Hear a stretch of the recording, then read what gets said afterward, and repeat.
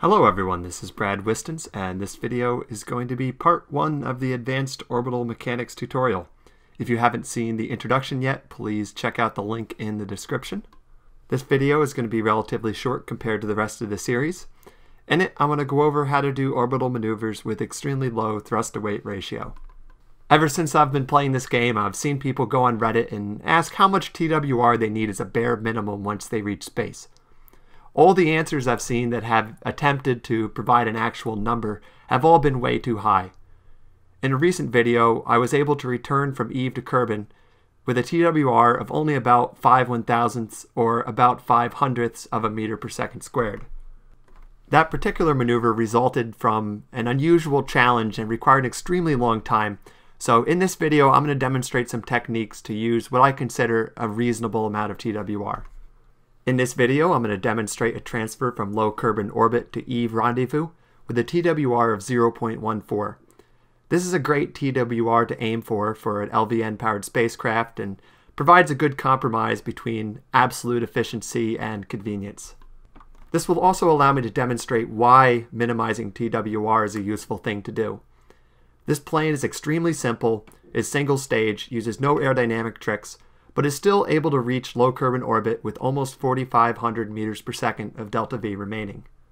Key to this performance is minimizing dry mass.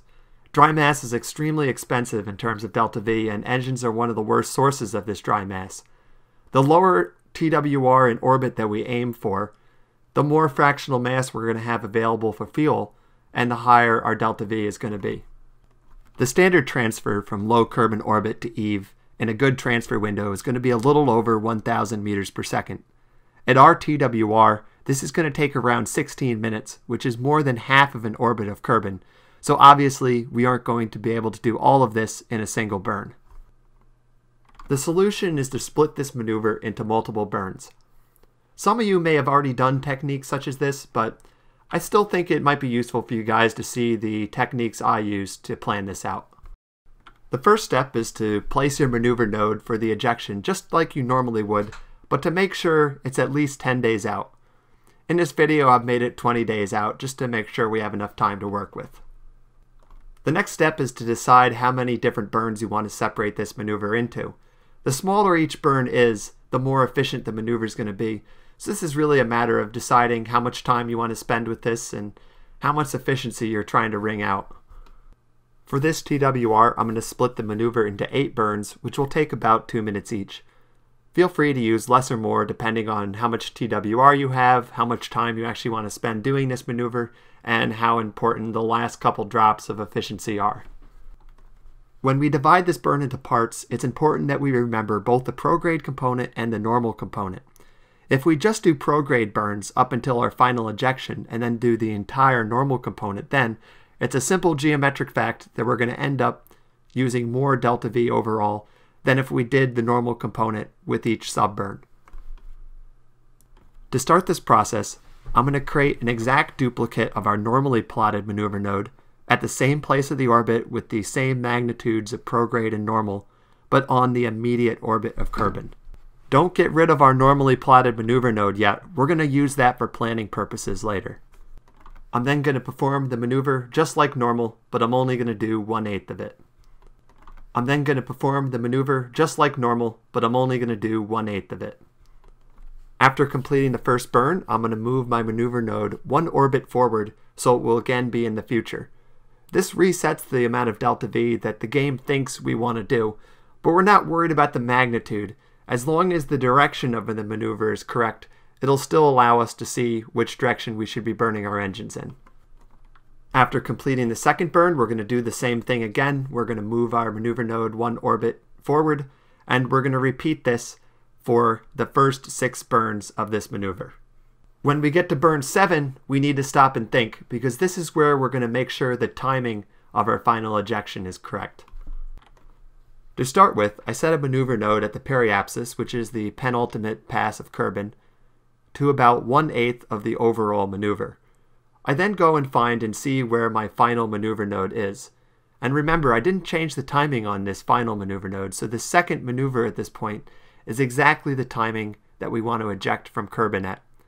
I then can adjust the magnitude of the previous burn until I'm going to be at my Kerbin periapsis at the precise time that we wanted to eject from Kerbin.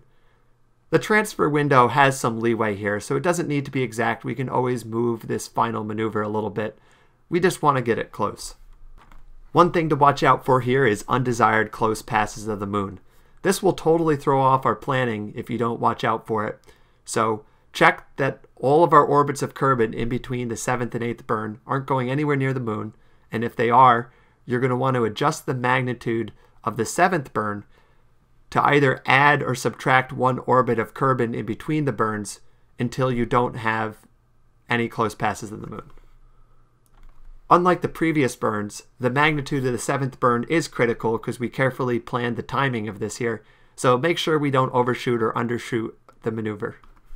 If you've done everything properly, the final burn should be a small burn at periapsis of our highly elliptical Kerbin orbit that'll throw us all the way to Eve. There's always going to be some inaccuracy here, so you may have to move your maneuver node a little bit off of periapsis. You lose a little bit of delta V by doing so, so it is important to try to make everything as accurate as possible. If you have to move it too far off, it might be worth going back and seeing if you can do things a little more precisely. Planning for a correction burn halfway between Kerbin and Eve may also help here with any imprecision. With that, we've successfully completed a low TWR transfer from Kerbin to Eve. Much lower TWR is possible with this technique. You can just separate the maneuver into more burns. If you want to get your TWR even lower, there are some additional techniques that allow us to do that.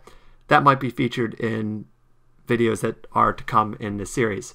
The next video in this series is going to be how to use a gravity assist off of Eve to reach MOHO efficiently. So look forward to seeing you guys in that one, and thank you for watching.